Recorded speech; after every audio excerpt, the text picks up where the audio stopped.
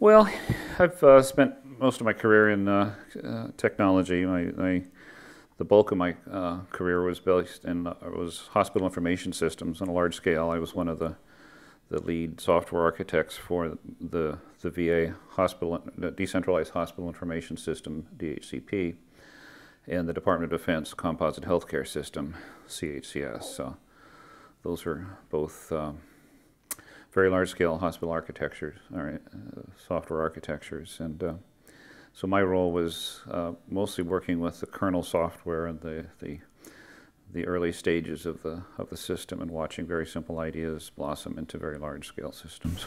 Okay. We're asking people about what they think is going to happen in the future. Just in general, what do you see? Well, I guess it's Alan Kay. The best way to predict the future is to invent it. So I guess my thoughts are to try to invent things. My particular passion is using technology to make the world a better place, and I've kind of went through a life change experience when I turned 50 and decided to get into philanthropic and humanitarian applications of technology. So that's been my focus. So I rather than calling it philanthropy, which has the misinterpretation of rich people writing checks to poor people, philanthropy actually means love of humanity in the technical terms, I guess. I call it better world activities. How do you make the world a better place? Which can be business opportunities, fair trade opportunities. It can be micro-development loans to give women loans to buy a sewing machine. It can be cash donations, but there can be many, many different patterns of uplift, I call them.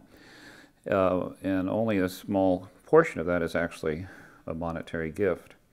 So I've been looking at ways of using the technology and what we're learning from networks and connectivity for better world activities. And so what I see happening is that we learn more and more how to make the world a better place through the network effect. And things like a Google or an eBay or an Amazon that suddenly went from very small scale operations to huge global impact. Same thing could happen with some better world activities, that something out there that we might not see as a very big activity today could cascade and become, the next big thing, but it'd be focusing on humanitarian uplift, if you will. Best case scenario, what do you see being created that's going to make the world better? Well, I have a thing called Very Large Scale Uplift, VLSU, kind of modeled after VLSI, Very Large Scale Integration. And it's based on this notion of, I think they called it fine-grained distributed systems yesterday, of having a lot of very small scale better world opportunities, but used by a very large number of people. So we have 6 billion people in the world, all of whom could be doing something to make the world a better place, and all of whom would benefit from having done that. So there's a virtuous circle potential of enormous magnitude if you could figure out how to do that. And so the conditions I see for that are to have more and more people involved in lower threshold scale of activity. So the smaller thing you can do to have greater connectivity, greater impact on the world, scaled up to more and more people. So you have this multiplicative effect, and you have an exponential growth of good things. So that's the VLSU model. It's not too far removed from what Google and eBay are doing today. eBay is organized around the notion of an auction and a reputation system, 150 million people or something like that in the space. And but the auction is the condensing point, if you will, of the activity. In a better world cascading effect, it would be these better world opportunities. There's this thing, we want to send blankets to the hurricane victims or something like that. So you have, instead of an auction, you have, I'll call it a transformation as an abstract term. But a transformation is it's a longer term process that has a goal, and maybe it might not be reversible. You teach somebody to read and you can't undo the reading or literacy. So the people who get involved in this better world opportunity or activity would would do the project. If they complete it, if the people do what they say they're going to do when they start out, they get a reputation like you get on eBay. And you can have this network effect based on reputation and trust, based on a whole lot of little things happening around the world. And then you take the Google side of this would be to discover what's working and what are the patterns of uplift, what is working in the world, how do you how do you find these things, and then how do you do more of it? So if you have this long tail of the distribution and a power law distribution, I'm presuming the audience can understand this without explaining it. So it's a power law distribution where you have a long tail of a lot of random chaotic activities, supposedly, of people just trying things and acting according to their instincts, if you will. And then you find the things that are a little bit more uplifting than the others, that the things that are working out there, you discover that through the reputation system, through people intentionally paying attention to something. So to pay attention is one of the better world tools that I'm looking at. So it'd be kind of a tagging mechanism, or I call them uplift magnets in my prototypical architecture I'm thinking about here. But people could pay attention to these things, which elevates them out of the chaotic Brownian motion out there and kind of ratchets them up a little bit higher. And in physics, it's called a Brownian ratchet motor. And you have just a slight differential resistance to one direction over the other. So if you have just the slightest discriminator that says this is a better idea than that, or this better world thing is a little bit better, it ratchets up. So that kind of elevates it from the Brownian motion chaotic level to another level of attention, which might be enough to actually cascade this good idea into better things. Philanthropy groups, or people who have the resources, could then go into what I call the amplification stage of finding that opportunity and then amplifying it through resources. So, geez, this is a good idea, they need $1 million, bam, it's a better idea. Or if it doesn't work, then it doesn't do it. So that was this process of cascading. So you go from the huge number of small-scale activities to the slightly ratcheted up ones to the amplified thing to something that's very large and scaled. And this can happen a whole lot faster than your traditional hierarchical development methodologies. And it also requires intense feedback of knowing what's working, and in fact, the feedback may be more important than the activity, which was one of the lessons I learned yesterday at the sessions about the intense degree of feedback that Google uses for its learning, spell checkers being done by user feedback rather than dictionaries, language translation done through statistical methods. So the idea of having a very intense feedback model, of having this probably reputation-based model of saying this was a good idea, people thought this was a good idea, and scale it up there. So, am I answering your question? What needs to happen to make a process like you described happen? Well, I was active with Tim Berners-Lee in the early days of the web. I went to the first W3C consortium and spent a lot of time talking to Tim and what he was doing, and his notions of decentralization and scale, and learned a lot from what he did there. And in his book, he has a quote I can't say quite literally, but he said something: people don't recognize how simple the web was when it started. The web was HTTP, URLs or URIs, and HTML, and nothing more. So he didn't go to a blue ribbon panel and say, how should we organize the web? He didn't ask UN for permission to create the World Wide Web. He just created these very simple initial conditions that fueled themselves to become the web. He didn't try to build a search engine or the Dewey Decimal System, so physics was websites 1 to 100 and chemistry 200 to 300. Just created this chaotic mess of URLs, and search engines emerged, and they got better over time, and today we have Google, tomorrow we might have something else. But what he did is, I call it the coffee cup diagram. He started out with these simple initial conditions, and then he put it within the constraint of Internet Protocol, IP. So he could have gone to AOL or CompuServe or Prodigy and saying, hey, could I have some space on your computers to do my Tim's Web? But no, he went up to the IP world and the open Internet Protocol world. But the closure that he imposed on the web by making it IP dependent is what made it open. So good fences make good neighbors type of thing. So the constraints you put on your initial conditions are critical to the what I'll call an autocatalytic effect from those initial conditions. So I think it turns out it was a very wise thing to do, is use IP. And in terms of an evolutionary process of starting very simply and letting it grow over time, consumer attention was the fitness function. So sites that people paid attention to grew and thrived on the web. So that's kind of my meta model of the web. I call this an autocatalytic space. And this autocatalytic space has the property, as you add stuff to it, it gets bigger. So entropic space is what we normally see at a shopping center. So if Barnes & Noble comes in and uses up a shopping center space, it goes away. You know, you can't use it for a Starbucks. Amazon comes on the web and made the web bigger. It didn't use up the web. There was no loss of capacity, in fact, make it bigger. So the sense of people piling onto the web to make it bigger, which the network effect and all this other stuff that we're looking here at this Accelerating Change Conference, very, very potent stuff. In philanthropy, humanitarian activities, there's this kind of a mindset that we have too many problems and not enough money. So what are our worst problems? How much money do we have? We can only fund the top 10, number 11 through 500 are out to lunch. The autocatalytic model says is that we have a virtuous circle, that the more you do good things, the more good things will happen. And sometimes it takes money, sometimes it doesn't. But I'm not starting from the standpoint of we don't have enough money. I'm starting, we don't have enough connectivity, we don't have enough understanding, we don't have enough meaningfulness in what we're doing.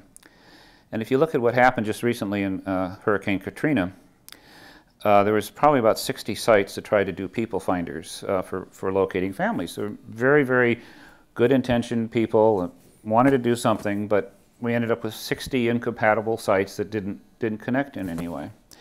The Red Cross website for doing that was, I think, really quite poor and amateur production. So the technology, the best technology came from one of those smaller sites, but the connectivity wasn't there. So creating a space within which the good things can exist and cooperate and connect with, I think is critical. So the meta model that Tim used on creating the web, I think, is what needs to be done for a better world, an autocatalytic space, figuring out what's working, doing more of it, getting more people in there. More things to make the world a better place don't have to displace other things to make the world a better place. In fact, they feed back in this virtuous circle. The traditional model has been very influenced by David Cooperrider in his world of appreciative inquiry and Martin Seligman in positive psychology. And also what I call the positive flip of looking at what's working and how do you do more of it. And I use the metaphor of toasters and cats for this. The toaster is a system where the whole toaster is equal to the sum of the parts of the toaster. You fix what's wrong with the toaster and you make the toaster whole again. A cat is a different level of complexity. If you have a dissected cat, it's a fundamentally different thing than a live cat. You can't fix what's wrong with a dead cat to make it a whole cat anymore. The cat is also resilient. If the toaster loses its cord, it's no longer a functioning toaster. If the cat loses its tail, it's still a cat. It can lose an eye, a paw, an ear, or whatever. So cats have this resiliency and adaptability to them. So understanding the whole cat and how it lives and thrives and reproduces and behaves is a fundamentally different knowledge than understanding the dead cat and how it's dissected.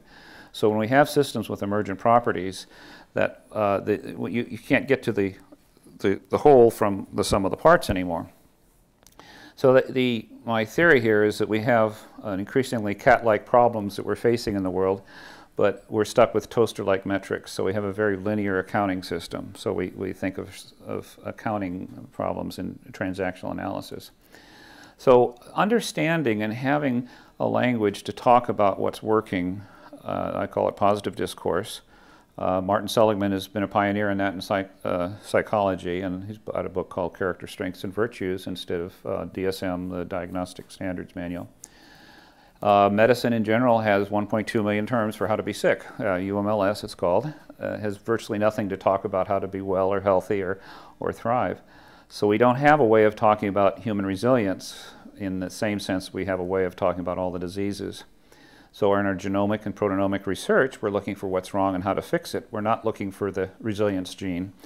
And people who find the resilience gene aren't going to make money having a drug for, well, maybe they are, but we have this split in our ways of knowing, which I call malgnosis and benignosis.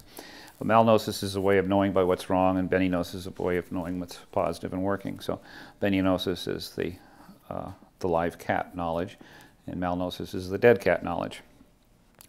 And so the overwhelming trend is to, when we move from toasters to cat-like thinking, is to carry through the malgnostic understanding.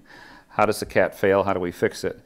And so we have this model in the world of, we can make the world a better place by fixing all of its problems. So what are its problems? Let's list them all and pay for them all. That, to me, is a vicious circle. In fractal theory, they call it the devil's staircase. It's a curve that the more you look at it, the more steps you have in it. The flip side of it, which comes out of this positive discourse, is what's working, how do we do more of it? It's not denying that there's problems, but is saying that you can work with things from a sense of resiliency. So for Katrina, the hurricane, you'd say, well, what's the community resiliency that we can use to rebuild with? Rather than what are the victims, how much does it cost, and why isn't Washington sending them more money? Now, obviously we need to spend money, but if you do it from a point of resiliency, of what's working, how to do more of it, it's a fundamentally different problem than fixing all the problems. So fixing all the problems in Katrina isn't going to make New Orleans a better place. That's one of the lessons here.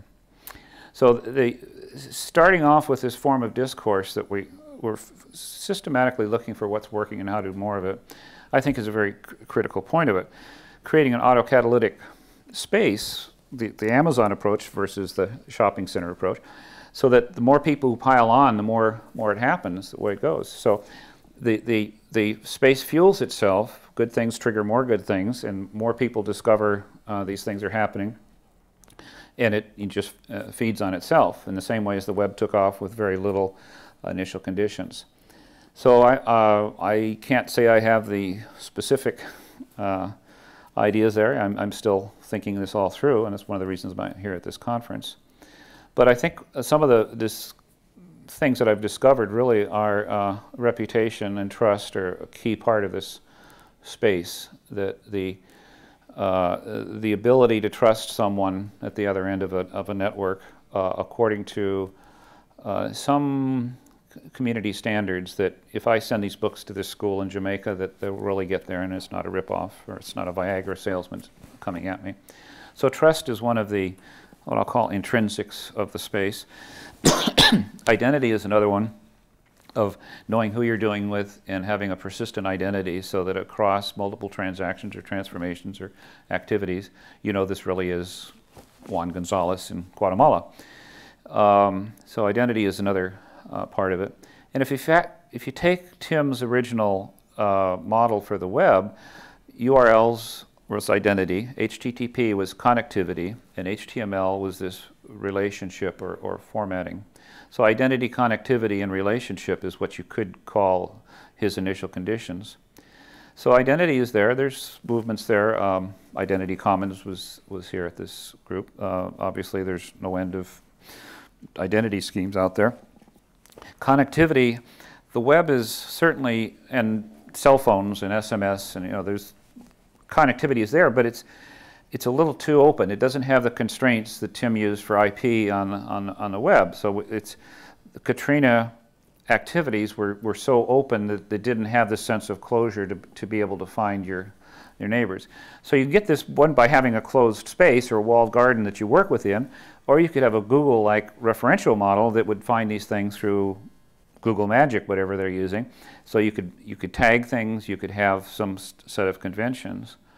And I think that the tagging phenomena, folksonomy, the kind of the adaptive ontologies that I see coming there that's primordial soup for this. I don't think we have the solution for it out of it yet. And then the relationship model of how do you connect all these things, and this sense of transformation of figuring out what's working and doing more. So it's kind of the verb in the language, if you will. I haven't figured that out yet either. I've played with a thing called philanthropic markup language to tagging that kind of stuff. It doesn't quite work for me right now. It's a work in progress. I'm happy to get other people that can think these things through with me. The constraints on it, the IP constraint on this better world space or autocatalytic space is another issue of legality, the whole ethics on the internet type of stuff. Homeland Security has all kinds of interesting new twists on what you can do to help the world now, and you don't want to help those terrorists, which obviously you don't, but the interpretation of that can be pretty draconian sometimes. And so just setting up a system to send money around the world for philanthropic causes is a little more complicated due to that. The fitness function is another thing, and that's a topic that I've seen here is people talk about good and bad a lot. This is a good network, this is a bad future, whatever. It seems to me, well, first of all, good and evil have been discussed for quite a few millennia right now. But in terms of the singularity or the accelerating change model, our ethics of just what is good changes. And there's some ethical issues there that I haven't resolved. One of my reactions to this particular group and its artificial intelligence orientation is it's a little bit focused on that, and the intrinsic or the driving force behind the singularity is going to be artificial intelligence.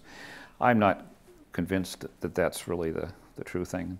If you go back and look at any of the historical or classical or religious writings, love is a far more powerful intrinsic, I think, than artificial intelligence.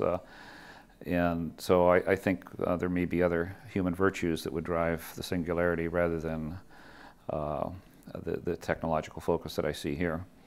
And that's not to say that they don't both exist, but so basically the fitness function in this autocatalytic space, the evolutionary space, would be the human virtues. And you go back all the way to Aristotle and what he called the good life, or eudaimonia.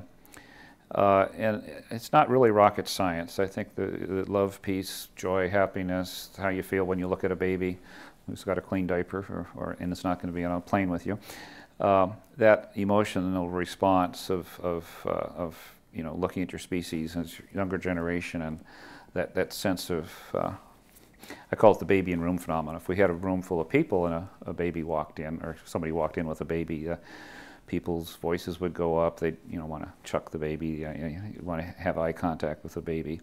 Those emotions that are aroused around a baby, I think, are some of the more primordial emotional experiences that would be the driving force, I think, behind the fitness function of a radical change and transformation in society. So that whole idea is wrapping up into very large-scale uplift and VLSU. It's still a thought experiment. I'm working with the Omidyar network.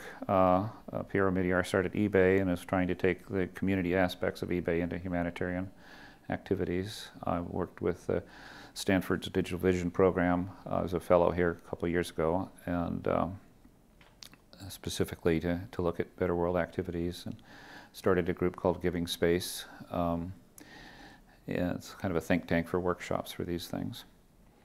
One other aspect of all this, and looking at how the web started out, I worked with John Postel in my early days in the VA designing the mail system. And John, I think, is one of the underappreciated visionaries behind the internet. He's passed away a few years ago, but he really had the vision, I think, for a lot of the protocols and the foundations behind the internet that allowed the network effect to take place. And I think we're seeing the same situation with the end-to-end principle in the internet of through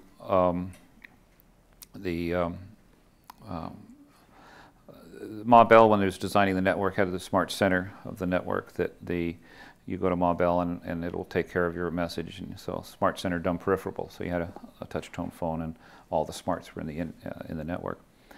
John Postel and others and in principle. I'm probably not naming all the originators of it, but John was the one that got me started on it.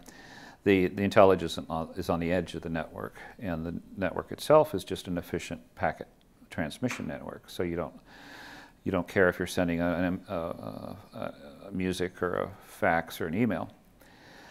That analogy applies to the humanitarian development world. For example, what's happening in Africa, we have a smart center dumb edge design for helping people in Africa, which has the effect of increasing their dependency on the process, so that people become more dependent on the agencies and the aid and things like that, and less able to be resilient on their own accord. And you couple that with what's going on with AIDS and the other political chaos, and it's a real mess. So center model, and the VLSU model, if you want to call it that, is a smart edges model. So you have smarter and smarter edges of people who are connected in their better world opportunities, and the network is just this thin transmission medium connecting people and managing the reputation. So the network itself is not where the intelligence lies. It's pushed outward. So you know, there's a lot of knowledge banks that you see running around on the network, World Bank or whatever, you know. But these knowledge banks are really this centralized smart center model of well, let's put this knowledge over here in this corner. The actual deployment of the knowledge in working groups, and this comes from the community of practice model of organizational learning, if you want to call it that, is the knowledge is in the doing and the communities who are doing the work. So pushing that outward, outbound, to the edges of the network, and conceiving of a network that is this connecting space. So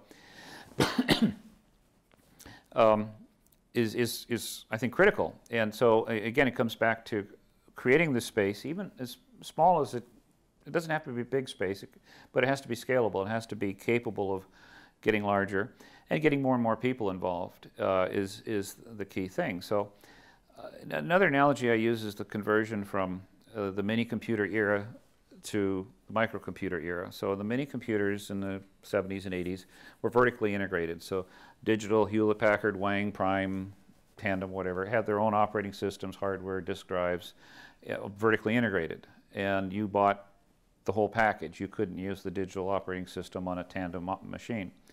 The mini-computer era came along, and you had these layers. So the Intel did the microcomputers, Microsoft did the software, Seagate did the disk drives.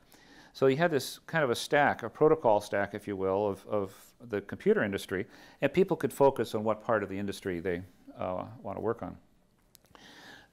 Philanthropy or humanitarian world today is the stovepipe model. It's the mini-computer era of 1.4 million nonprofits in the United States alone, 275,000 NGOs working in Brazil. All of these have an executive director, or should have a financial officer, have the whole stack of activities that they need to go through. So today, if you wanted to go do something on any scale, you need to start a nonprofit and go through the whole thing. And then people talk about capacity building. We don't have enough management capacity to manage all this. Well, do we need 1.4 million CFOs, 1.4 million executive directors? Or is there an alternative way to structure this so you have this layered approach? So you'd have an infrastructure model where people could focus on their layer of whatever they want to do. So of particular interest to me is this people who have this do something instinct. We saw this after 9/11, after Katrina, after the tsunami. People want to do something. They have a very strong motivation to go out and do something in response to seeing something terrible happening. So if you give them a layer in this protocol stack, and if you organize philanthropy or humanitarian work as a microcomputer model rather than the mini-computer model, they could go there and they could say, hey, I want to send books to Jamaica. So bam, connect with somebody over there, and they're sending books to Jamaica and feeling like they've accomplished something. The current model is, well, we'll just send money to the Red Cross and presume that they're going to do something good with it. But you don't get the same, I'll call it transformational energy back. I didn't really help those kids in Jamaica by sending money to the Red Cross. I helped the Red Cross. But if you have a greater connection and you have this greater sense of participation and feedback and this sense of, wow, I really did help somebody, that would fuel itself. You wouldn't have people calling you at dinner time saying, please send more money. You say, geez. So for 50 cents, you can save a baby's life through an oral rehydration solution. Well, if you could save a baby's life with 50 cents, you'd probably want to spend $1 next time. 2 cents vitamin A tablet will restore blindness, sight from a blindness kid in South Asia. Amazingly tiny things could have huge effects. And if you gave $1 and you had 50 kids who could see because of your $1 and they thanked you for it, you wouldn't have the same dynamics that we have today about the fundraising thing. This also allows for greater diversity, and one of the things you notice is you have fad philanthropy. The tsunami hits and suddenly everybody's sending money to the tsunami and hurricane. Now we're in a hurricane. Niger was hot on the top 40 list or top 10 list before the hurricane. Kids are starving in Niger, and we've kind of lost track of that because of the New Orleans situation. There's a whole lot of need and suffering out there that is continuous and below the radar screen of the media. So what we see right now is we're just paying attention to the most mediagenic misery on the TV set, and whatever's hot gets all the money. Whether they need it all or not is another issue, or whether they need it in one spike or one continuous stream over 10 years. So we don't have a way of diffusing the spotlight effect, I call it. So we have this mass media model of putting all of our attention on one thing, and that kind of is the one fad of the moment. But I think we need a stronger diffusion model of taking this energy and attention and diffusing it over a much broader area. HIV/AIDS, for example, is a huge problem, but it's just kind of in the background. It's in the noise level, and one starving kid someplace gets the attention. But something that's kind of chronic and huge and too big for a soundbite just can't make it to the spotlight. So that's one of the problems that I think we need to resolve on the network effect. So what's this? That's the paying attention tool, which I understand is an artificial intelligence problem of what does a program pay attention to. And I resolve that in my mind, at least my current level of thinking, through intense feedback. And one of the lessons I saw yesterday on the sessions was somebody saying that the optic nerves leading from the brain to the eye were 10 times the capacity from the eye to the brain, saying that the brain was actively conditioning the neural network to see things. So if you see ink blobs, they're going to turn into a face because the brain is looking for a face. But the brain is a very active participant in the vision process. It's just not a CCD, retina putting it back into a computer someplace. So the role of feedback and reputation and understanding of what's happening on the other side of the network, if you will, is really key. And this is another scale phenomenon. How do you scale that up? The eBay reputation model of intentionally tagging things and putting reputation points on it, if you will, I'm not sure is scalable, exponentially scalable, as say the Google model of scanning the haystack and looking for what it wants to find. So there has to be some combination of the intentional tagging that eBay uses and the inferential model, that statistical model that Google is using. I don't know the balance there. Maybe it's a combination of the two. And there might also be an editorial role of people analyzing what's happening and kind of synthesizing it intentionally through committees or standards bodies. Or one of the things I played with is pattern languages. Richard Gabriel's written a book on pattern languages and writers' workshops. Comes from the work of Christopher Alexander, the architect, talked about patterns of architecture and what gives vitality to a space. So this room, for example, has windows on two sides. It's a common pattern of Alexander. If we were in a room with only one-sided windows, it would kind of look cave-like and could be kind of depressing. So being in a corner with two windows is a nice pattern. So are there patterns of uplift that we can detect? Are there these kind of abstracted knowledge that you can frame in a pattern saying the dependency is, well, autonomy would be the pattern I want to talk about, but the notion of a pattern language is abstracted from all these activities. And so what is working? How do you do more of it?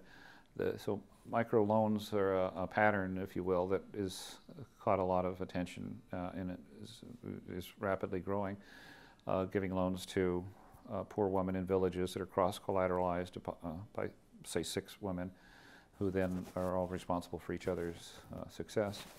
So that's a very successful pattern, if you will. Are there other patterns that we could abstract? So you have a kind of a pattern language that would be manually abstracted from the activities. So that's this editorial role that would be beyond what an eBay or a Google type approach would do for it. So, have I exhausted the tape yet? I haven't worn out your tape, huh? I think you've covered everything that I needed. Okay. Yeah, very good. Yeah. Well, it's nice to have an opportunity to talk. I have one more extension to Toasters and Cats. Would you want to hear that? Or yeah, it's actually a book that I'm writing, Toasters, Cats, and Snowflakes. So the extension, the toaster is something that's built. Cats are something that are grown. A snowflake is something that happens when the environment is right by lowering the temperature. So less energy in the atmosphere, you get more order and more diversity in the snowflakes than the higher temperature, which is really kind of profound. You know, you've got these water molecules up there, and you lower the temperature, and you have order in snow and snowflakes. And you look at the snowflakes, and you have greater diversity. So I call that condensation. So toasters are built, cats are grown, and snowflakes condense. And this notion of creating an environment within which the good things will condense is really kind of an amazing process. And the web, in its sense, condensed from the initial conditions. And he created the space within which it fueled itself, and the more fuel it got, the bigger it got to fuel more people. So this condensing a virtuous circle in a space is a very interesting model for global transformation, if you will. How do you make the world a better place? By you create the conditions, you create the environment, and then you let things happen. And you don't need to know exactly what they're going to be, but you need to know that what happens is going to be self-evidently the right thing. So this notion of a snowflake or a snowstorm as a model of global transformation is very intriguing, and I think we've seen it happen with the web. We've seen Google come from nowhere to become a global phenomenon, eBay, Amazon, and there's a lot of these things that have happened recently of companies that maybe they knew about it, maybe they run the lottery, but they exploited the network effect to their benefit. I think that there's tremendous potential in getting smart people to think this thing through for a better world effect. And the kind of intelligence that's being applied to, you know, the dot-com frenzy or the resurgence of it or whatever could be applied to the better world stuff. It may not be a profitable activity. I'm in a position where I retired and I'm self-funded, so I don't need to derive income from what I'm doing. So I'm free to think of systems without the profit motive. I'm not against profit by any means, but there are probably many things that we need to do that are not driven by financial reward, but rather the self-interest, which I do think is necessary for a successful system, could be done through this personal sense of transformation, of helping. The same energy you see coming out of the hurricane of people wanting to help and do things. It's a very natural, normal human reaction, and to me, that's what's worthy of amplification. So maybe better world amplification instead of intelligence amplification. Not all intelligence is better worldly. But the snowflake model is, I think, probably the most fertile area to look at of creating this environment within which the good stuff will condense. Trust and reputation, as I said, is a key part of it. Creating the space or the environment with this autocatalytic property of kind of fostering the virtuous circle is another aspect to it. Creating the boundaries, the constraints, the edges of this network. And this may not be favored by the big players in the industry, in the same way as Ma Bell didn't like the internet coming along and doing the smart edges. The organizations that are thriving in the current model of fundraising and the hierarchical control structures probably are not going to be happy with this, disruptive technology that's coming up from the grassroots that is bypassing their wisdom and knowledge, and you're giving your money to those little garage shops instead of the big entities. So this isn't an idea that would be fueled through the industry. It would be probably seen as somewhat subversive or disruptive, if they even see it. I think one of the benefits that Tim had is that the big guys didn't even see his work. He didn't have to worry about competing with AOL or CompuServe. He was ridiculously underpowered for that. He just created his vision, made it work, and let the network dynamics come along, and AOL had to follow his lead. Well, it was no longer his lead by that time, of course. And it wasn't Tim's web, by the way, it was the World Wide Web, so it was a gift. He gave this technology to the world, if you will, and he took a very strong leadership role in the early days, but once it took off, it took off on its own, and he wasn't one of the dot-commer boom or bust type characters. He just kind of kept his eyes focused on the dynamics of the web, and eventually it took off without him, which is a sign of a good visionary, I guess. So I have a lot of respect for what Tim Berners-Lee did with the web and how he operationalized his vision and followed it through.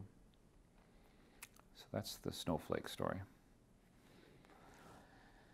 So, okay. So, great. That's a good opportunity.